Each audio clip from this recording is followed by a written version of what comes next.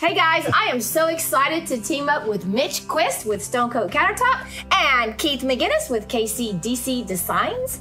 We are going to take a few colors. We're each going to create our own design and show you how simple it is to go from one and really make it a wow factor. Bam. Stay tuned and enjoy the video.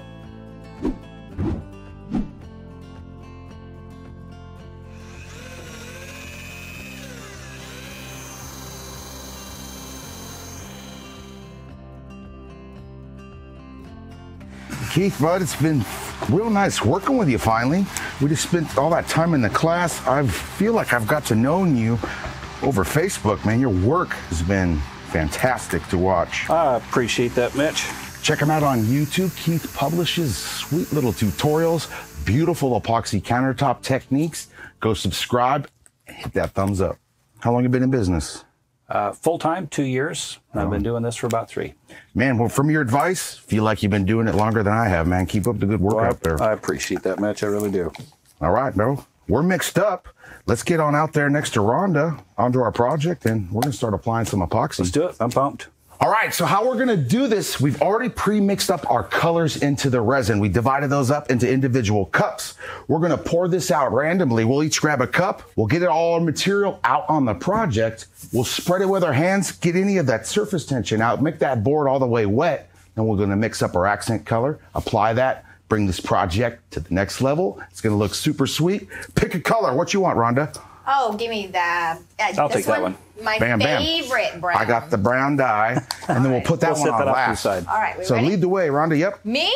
All right. You got this. You lead, we follow. So we made this piece yesterday at Rhonda's epoxy hands-on training class. Kenny teaches how to build life-size, realistic countertops that are going to go in your house. We don't just make boards on little things. You're going to learn how to create real countertops. We have 2 separate edges here. We got a rock face and a flat edge. We show that to our customers who are on the fence. We'll put this epoxy countertop technique on a board that has a flat edge and a rock edge. And then when we show that to our customer, they pick which edge they want. So pro tip, guys, when you get your epoxy laid out, grab a torch, give it a quick little pass. That's gonna soften everything up. It'll liquefy that epoxy a little bit more, get it to flow. So we just poured out the 3 colors. They're all earth tones. They look pretty as it is. Now we're gonna meld these with our hands. As a team, the piece will all look pretty uniform because we're gonna keep that same flow. We're gonna make any dry areas wet. We'll hit our edges, and then it's time to add those accent colors. Wow. Those colors. It's already real pretty. Thing is, those colors are so neutral that really could go with just about any decor. Really, you're right. Easily matched. That's a cool thing. Like, we haven't even added our accent color. So let's say your customer has a specific color they really want to tie into their countertops. That's how easy it's going to be. We mix it up and add it in. Yesterday at Rhonda and Kenny's hands-on training class, you could sign up at RK3Designs.com. Tons of epoxy classes. Go check them out. But you learn how to create actual countertops. You're going to learn how to seam. You're going to learn how to rock face edge, bondo a straight edge. And this thing can be installed in a customer's home in a few days. So I'm just going to tap out some of the surface tension in there. Yeah. All it takes is just a tap. If you see any dry areas, they'll automatically fill back in, and then we'll get a torch on there, torch out them bubbles. This could be a finish all on its own. But we're fixing to take this to the next level, guys. We all have our own flavor and style. Now it's time to take this to the next level. What color are you going with? A product from Resin Art, Golden Autumn. Has a little bit of that, almost an undertone of a reddish orange. And if anybody knows me, they know I like bling. I pulled out a secret stash. It's gonna be my special sauce. I'm gonna come in with a red bronze glitter and also a chocolate truffle glitter from Just Resin. Both are available on my website. I'm going with Color Obsession Reef Blue Shimmer. I cannot wait to see what this looks like in these earth tones. Keith, what you going with? I'm going to go with another product by Just Resin. This is a paste. This is a peacock green. But on top of that, I have here a product called Silver Halo. Ooh, that's Kenny's very favorite. So let's see what happens. Let's see what happens. Guys, You can get all of these products on my website, RK3 Designs. You can also check out all of these colors on artisttilldeath.com. Use coupon code RK3 to get a discount. So what I've done is I've mixed up my resin art. Look at that. But guys, if you know me, you know I like to bling up stuff. So I'm gonna come in here and get a tiny bit of my glitter mix. And I'm gonna add it in so I have just a little bit of that glitter peekabooing through. And then I'm probably gonna come back and add straight glitter. All right, so what I wanna do is I don't want this color to take over. So I'm just gonna very lightly add it ever so often. Some areas a little heavier, and I'll stop right there. And instead of using my hand, I wanna add a little bit more dimension. So I'm gonna drag my Bondo spreader through here. Now you can also do this with a stick. Then I'm gonna come back and kind of meld it. But let me show you what's fun. If you come in here and start dragging this and you twist and turn your Bondo spreader, you can really create some neat visuals. Now I don't wanna do this every single place because I can really get my design to be a little too busy. But I do wanna do it ever so often and just bring in that element of design. I like how that incorporates it. Isn't that pretty? Yeah. And then you can also come back and kind of soften it out with your hands. Just adding a little bit of depth. Just kind of drag and twist, drag and twist. You know, the epoxy can sometimes, your best laid plan will go start flowing the other way that you're thinking. So it's okay. You got to roll with it. Learn how to roll with those punches, right? Absolutely. Like one of my favorites is the isopropyl alcohol mist just right over the whole piece. So I'm going to try to mist this without hitting Keith's piece. The isopropyl alcohol gets in there and moves and opens up those different additives that we've all smeared together. Now look at that thing come to life. And I haven't even added my accent color. So that little step alone, folks, look at that. What's cool is a different reaction between where you have the dyes and where you have the mica powders. How they kind of fight with each other. Like that was a lot more boring before I hit a little bit of alcohol in that. Because I have chopped, I brought a few bubbles in, so I'm gonna hit it again with my torch. Then after that, I'm gonna let it set a little bit before I put any of my bling. And the reason I'm gonna do that is my epoxy is very fresh. It's very fluid and it's moving. So if I come in and add my veins of glitter, my glitter's gonna sink. So I want my glitter to get a little thicker in the cup. I want my surface to get a little thicker, and then that way, when I come back with my glitter accents, it's gonna be a little more distinct. So I'm gonna come in and torch. Yeah, that's super pretty. So, all right, so our epoxy's been sitting about 20 minutes, I guess. And I'm gonna come in and add a little bit of my secret sauce, my bling. And just gonna run a vein. Now knowing that I'm still going to have this glitter probably fall through the epoxy and kind of sit, I kind of expect that. I don't want that bling to be so overwhelming.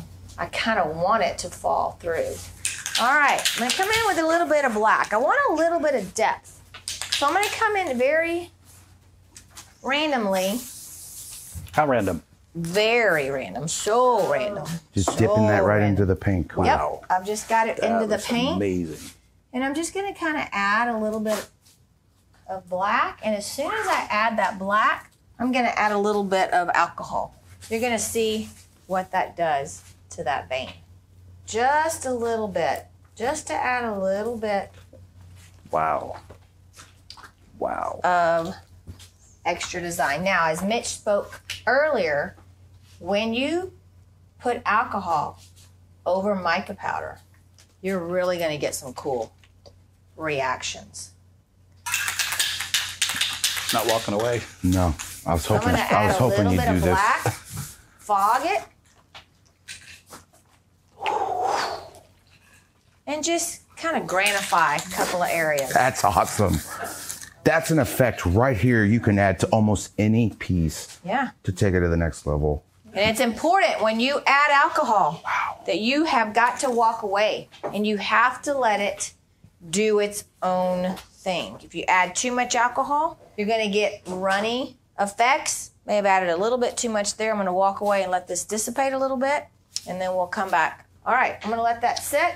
Just like Rhonda, I'm only going to use my accent in the specific spots. I'm not going to dump a big amount of this. This is only an accent color to tie into my customer's floor tile or whatever it may be that they're trying to match. So I just load up my stick and I'm drizzling it on.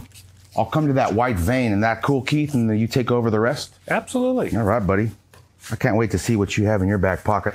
I'm done. I'm going to let that alcohol dissipate. So one thing you don't want to do is pile on alcohol. Well, tons of it. Give it a little mist. Let it dissipate. You can always come back and mist it again. Look at that. That's what's so important to know about this too. With Stone Coat Countertop Epoxy, you have, depending on your climate, your temperature, humidity, you're going to have an hour and a half, 2 hours easily of working time. So I'm not in any big rush. I know I've got plenty of time to do what I want to do.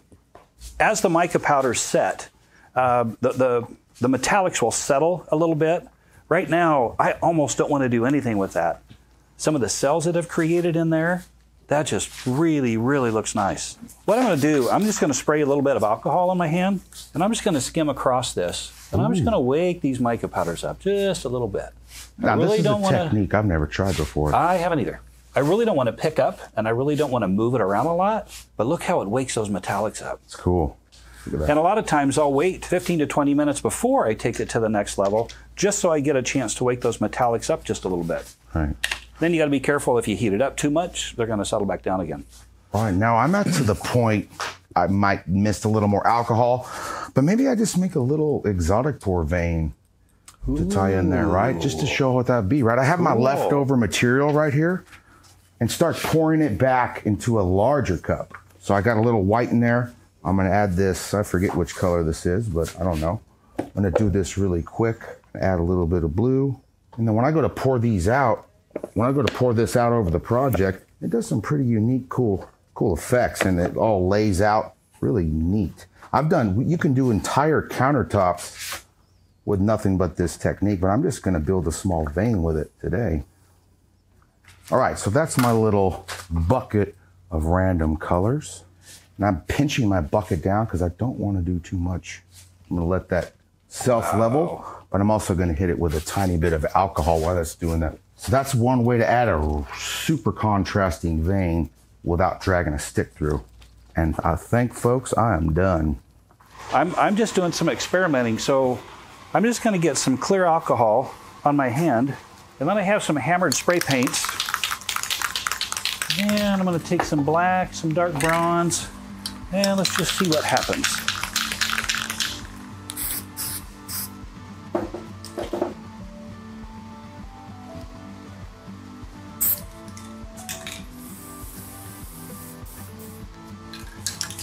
I'm going to try a little pearl mist in there too.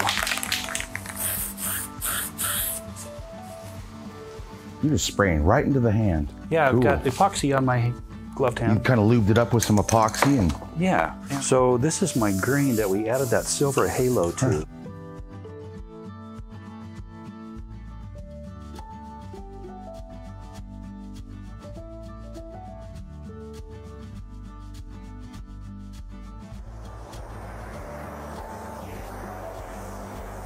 I just have one area in here that I'm going to granify just a little bit. So just kind of lightly spray some right in there. Pretty. And we'll just let that go for a little bit. All right, my favorite part of the project, truthfully, is Rhonda's bling she added. That is blingy, but it doesn't overpower, and it goes with that red. So that is very beautiful, and I love how that goes over the edge. You took the time to make sure that goes over there. That's going to catch your eye walking in the kitchen. Absolutely. That's my favorite part of this project. What about you, Rhonda? One of my favorite things, and I try to really teach our students this, is I didn't use any expensive tools here. I used my hand and a Bondo spreader. And so you can create such beautiful finishes with very, very simple tools. What about you, Keith? Yeah, my biggest takeaway is we all use the same colors with the exception of our accent colors, and what you can create and the amount of time that you have to create a beautiful piece like this. It amazes me. fantastic work, you guys. Absolutely. And from Stone, wait, okay, make sample boards first. Now you do your clothes, and then we'll do the whole thing. How about, cool. I hope you guys had as much fun as we did. Man, I had a lot of fun with this. No, I'm saying what you say to the camera. But I'm telling that to you right now. All right, guys, what do you think? Did we, like, just knock it out of the park? We did. And again, I learned from you and I learned from Keith, and I've done thousands of countertops. You don't stop learning when you're working with resin. I hope you enjoyed this video. Check us out, RK3Designs.com, also on Facebook and YouTube. Until next week, remember, don't be scared. Move forward and be creative. Super creative.